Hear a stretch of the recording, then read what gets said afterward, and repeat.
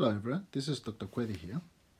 I just want to make a quick video on the basic terminology in topographic anatomy. If you're new here, don't forget to hit like and subscribe. Share this video with your friends. Alright, so we are going to talk about the basic terminology in topographic anatomy. Alright, so in topographic anatomy, we talk about the relationship and the position of different body organs and their relationship to the different parts of the body. All right, so we talk about holotopy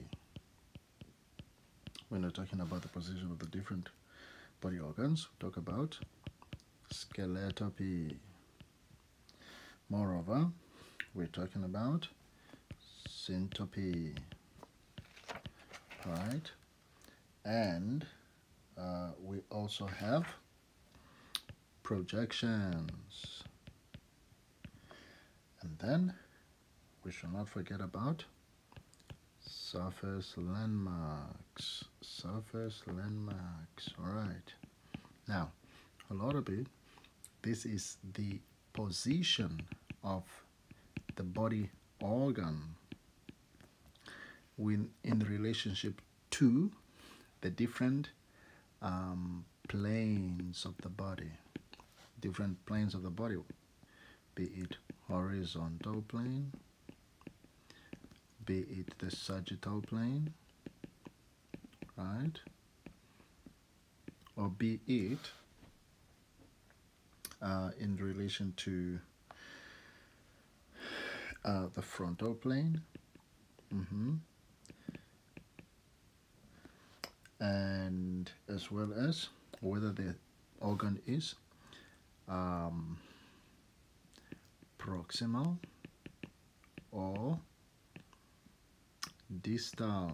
All right, skeletopy, this is the position of an organ in relation to the bones. Yes, what are the limits and what are the margins of the organ? What are the upper borders, the lower borders, the left borders, the right borders in relation to the bones, the rib cage, the vertebrae, as well as other organs, the other bones like the clavicle.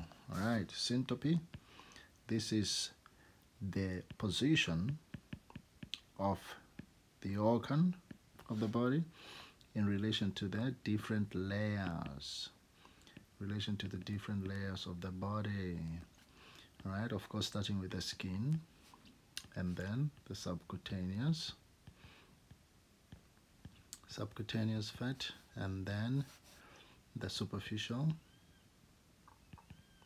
fascia superficialis, and then you have the next fascia, which is the proper fascium,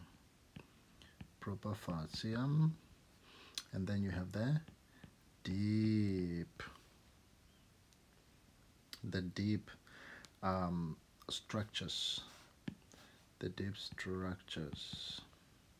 all right, that are under the fascia, also known as subfascial deep structures. All right, projections, these are the body prominences that allow us to demarcate, to identify the location of the organ. So these can be bony prominences, and it can also be tendons that when the muscle is flexed, is flexed and contracted, then the tendon allows us to demarcate a location for blood pressure measurements or for surgical operations. For example, the metacarpophalangeal joint, where you have some important sheaths of the tendons that can be inflamed during tendovaginitis. All right, and then you have surface landmarks. This tells us the position of the body organ that has been determined by palpation. For example, palpating the kidney, palpating the aorta, and so on and so forth. Projections also allow us to identify locations for things like injections. For example, placing a central venous catheter.